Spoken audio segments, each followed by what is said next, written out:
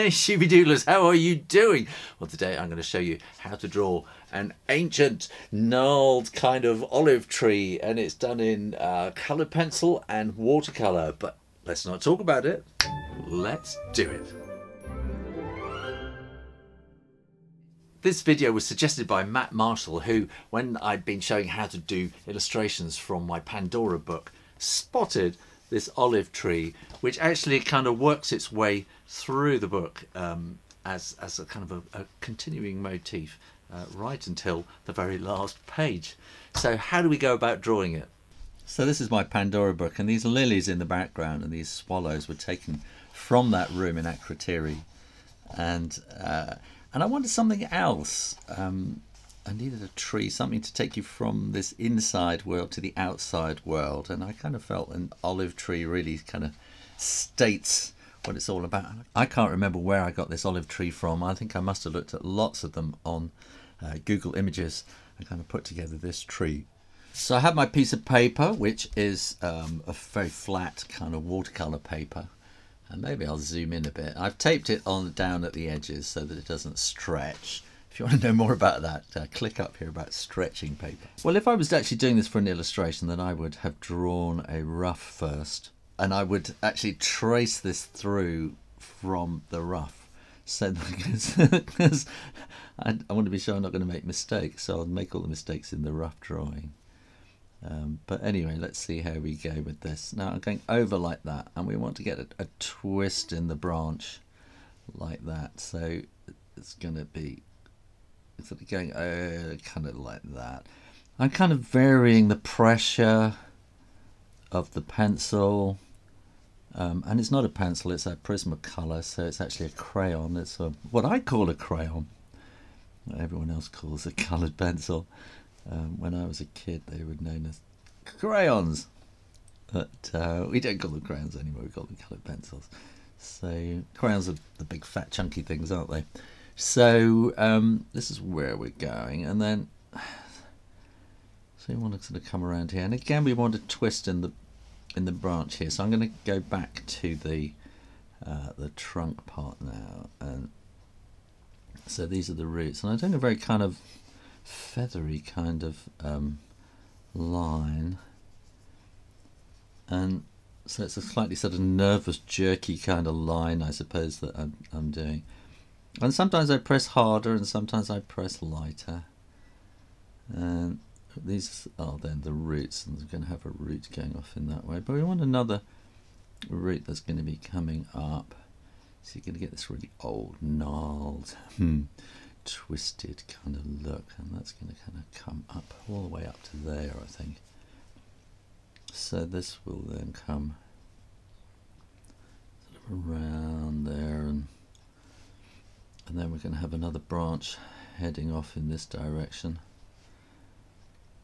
and so the branch has to sort of come off from somewhere. That's where that's coming. and then I just kind of put these kind of hints of little twigs going off there. So where this has come from here, then what we want is to have a line going up there and then just sort of coming in here. So you got this slight twist in the branch, and we got another twist coming up here. It's just kind of these fantastic gnarly kind of shapes that you want to get into those Japanese things. Drawing and talking at the same time is never good. Trying to remember that. No, not ikebana. I'm going to have to stop for a second. Bonsai, that's the word I'm looking for. It's you use different parts of your brain when you're drawing, and you know, so language is quite difficult while you're talking. So these little curves underneath sort of give this twist in the whole thing, and so I'm going to bring that off there, and again I think like that. And that will sort of disappear off. And I'm just going to put these other bits just sort of sneakily heading off into the undergrowth, so that we've got lots of kind of leaves that we're going to put in there afterwards. How are we doing? I think we're going to need another kind of branch, maybe just coming out from underneath that you're not kind of really seeing. And we're going to need something that's coming up there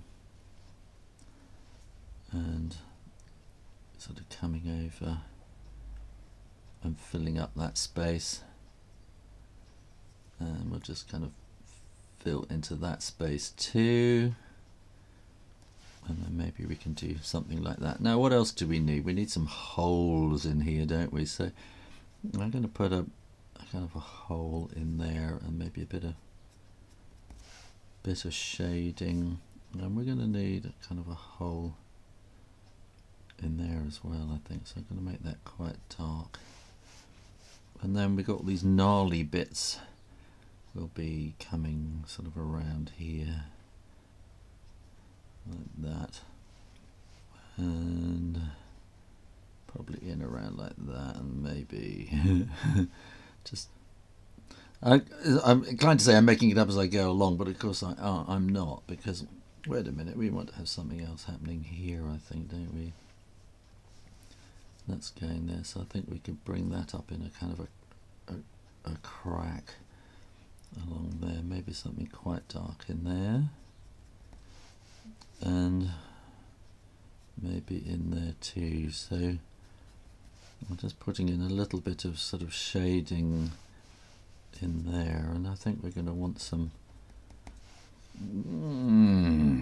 this is, it's kind of adding a bit of texture in, I suppose, is what I'm kind of doing. And we probably want a few sort of stones and pebbles on the ground, maybe a few little hints of grass or something like that, and I'm going to maybe put some kind of texture-y things in like that, just to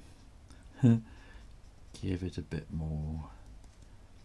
I think we can do that there as well, and in under there, and that just gives it a bit more sort of life, I suppose.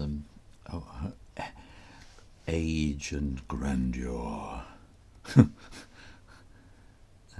that will sort of need a bit up there. And now I think it's time to start painting.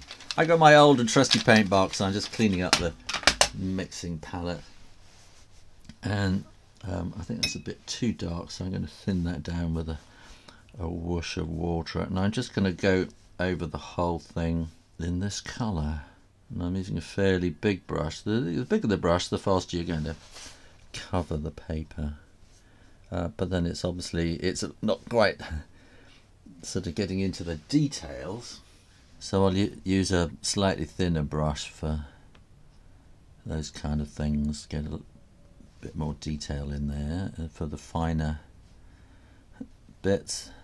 And then I'm going to want something a bit sandy kind of coloured for the base. So I'm getting a bit of ochre and a bit of Naples yellow and sort of sticking them together, and I'm just going to do the base, the ground rather, and a nice big brush so I can just wash it all in quickly like that. And then I'm going to mix a bit of neutral tint and purple. I'm going to add a little bit of, which is kind of the same colour as I just mixed with the others, and I'm going to just bring that in as a bit of kind of shade under the tree. And I think to that original mix that I made, I'm going to add a little bit of neutral tint, because that's what I use for shade, and I'm just going to kind of let that sort of float and flood into kind of the shadow areas, the kind of under branches and things, just to give it that little bit of kind of modelling, a bit of sort of shade around one side. And then I think we need a bit more. I think you can probably add a few more little branches in here like that. And it's just sort of very flicky kind of paintbrushes. This is a number 4 Rosemary & Co. Designer Series 344, because I know people like to know that kind of thing. If you want to know about Rosemary brushes, click up here. I'm not affiliated or anything, they're just really nice brushes. And now I haven't got all day, so I'm going to get my hairdryer and I'm going to dry this quickly. So now that that's dry, I'm going to start putting in some kind of shade in around these, particularly around these kind of holes and cracks and crevices. That's going to be wanting to be in, kind of coming around down there as well, I think, like that. And that will also want to kind of make this shadow a bit more obvious, like that. And then there's going to be lots of kind of leaves, light spreading through the leaves, so we can kind of bring this into kind of dottiness. Now I'm taking my mother to the doctor's quite soon for a doctor's appointment, so that's kind of in the back of my mind, thinking, oh, I need to get on with this. And I'm also thinking I've got to get this finished to be able to post it up on YouTube, and so there's a slight kind of pressure on me to get this done, and I think I need to kind of soften these bits out there somehow. It's just they're too much like dark holes just on one side of the tree, so I need to kind of add a bit more into the rest of the tree. That wants to be quite dark in there. And you're really kind of thinking about, you know, where the light, I'm thinking the light is sort of coming from this direction, and so I'm needing to put the shadow underneath the branches there. But of course you've got ambient light as well, so you don't want it just right up to the edge. It's kind of quite tricky. And I'm making it up as well. Making it up from reference. So I used a lot of reference.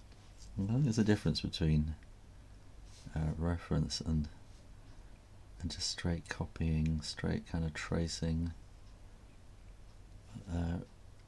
You know, reference, you're kind of looking and seeing and understanding, and I think if you just trace, I don't think you quite get that understanding. If you just do a straight copy, you're probably really understanding things like light and tone and shape or things like that, but I don't think you're actually really understanding the actual thing that you're drawing. Whereas if you kind of do lots of sketches from all around, and you kind of get the feel for whatever it is you're drawing, and then you draw your own version of it out of your head from everything that you've learned, I think that kind of, I don't know. Quite often the one that you copy is going to look so amazing because you're actually relying on probably a really good photographer, and that you're relying on their eye and their artistry to make your picture look really good. So, but you know, you're never going to be kind of original, I suppose is the word. You know, you've got to break away. You've got to break away and do your own thing at some point. It's like trainer wheels, and I think that is probably, well, I think maybe a little bit more darkness in the holes. There, yeah, and certainly in there, I think that needs more. Yeah. So a lot of this is sort of painting wet on wet to get these kind of flooding, flowing movements. And I think we can bring some in there as well. I think that would be quite dark. And I suppose you know, it's adding your imagination and your experience of life, you know, what you've seen in reality, and and what you've learned from your researches and from the copies that you have done that you are now putting all together. I'm going to get a bit of ochre and a bit of green. What green is that? Hooker's green, something like that, just to get that kind of pale green. And these brushes, this is a spotting brush. This is a Rosemary Series 307, and these are a real revelation to me when I discovered them. And it's a spotting brush, and so you can spot with it and kind of create little leaves as you're painting. And so this is very much kind of painting. This is very different to my normal style. My normal style's quite kind of, I don't know, not quite sure how to explain it really, but I think, you know, normally I'm sort of filling in areas rather, and more colouring in kind of style, I suppose. Probably a very advanced technical kind of colouring in, but when I do this, I think, oh, this is different, this is like painting. And so what is the difference? I don't know. Well, I'm sort of putting colour down into a free area here, a free unpredefined area. So I think if I'm doing pen and ink, then I'm kind of putting in a I'm sort of, you know, drawing in ink and kind of saying these are the areas that I want to kind of fill in, and so I'm not doing anything like that here. It's very, very different. So I think that's a kind of a base. So now I've let that kind of layer dry. A lot of watercolour is about working wet on wet, but then letting things dry, so then you can come and paint over the top and kind of redefine what you're doing. And I think these dark areas definitely need to be darkened up a bit, and I want to kind of bring that down, so I'm adding a bit of clean water. So I put the paint in there like that, and similarly there I'm going to put that in there, but now I'm cleaning my brush and I'm going to allow the clean water to kind of drag it down, as it were. So there, and I'm just going to let that kind of disappear there.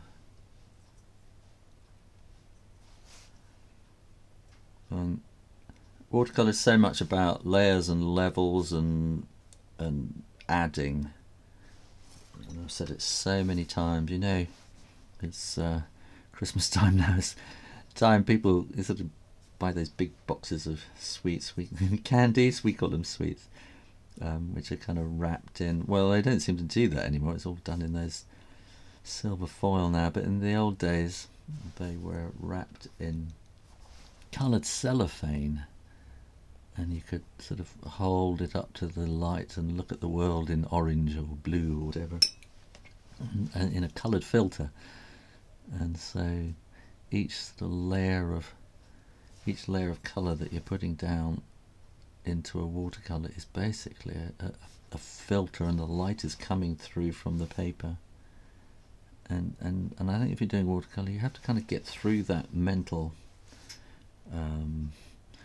sort of barrier. That's, you know, that's how it works, and that's how you have to think in terms of, you know, putting transparencies over a light source. And now I'm going to go back to my, I'm just adding a little bit of blue to the previous colour just to kind of make it a bit darker, and this is slightly different, and then I'm just going to kind of spot all over it again really, and I just have to do an awful lot of this. And why did I choose to do this? Well, I don't know, you know, there's so many decisions you make when you're designing a book and illustrating a book, and you know, Pandora is a very ancient story set in, well, as far as we know, originally set in ancient Greece. It probably goes back even further, Babylonians or something like that. And so I wanted it set in ancient Greece, but I didn't want it to feel old somehow. I didn't want it to feel like, you know, this is a history lesson or anything. And so I just wanted some very simple kind of symbols. And not, you know, nothing. I wanted it all to be about the character, but I wanted to have this kind of slightly beautiful kind of background. And I was kind of looking around, and I'm a great fan of ancient Greek art, Minoan art particularly. And I was looking around, and I came across images of that room in Akrotiri, and I thought, oh yes, that's fantastic. And the swallows and things, and I'm going to get more of a purple. I'm going to mix into this now with a touch of neutral tint. And I'm just going to, oh, that's just too much, that's too wet. So So it's just kind of adding different shades and tones and things to the leaves. I'm just being very patient, putting in a load of leaves. So and so I was kind of thinking, we had a very memorable holiday vacation in Greece, and we went all around Mycenae area, which is well, kind of around Mycenae really, and we went to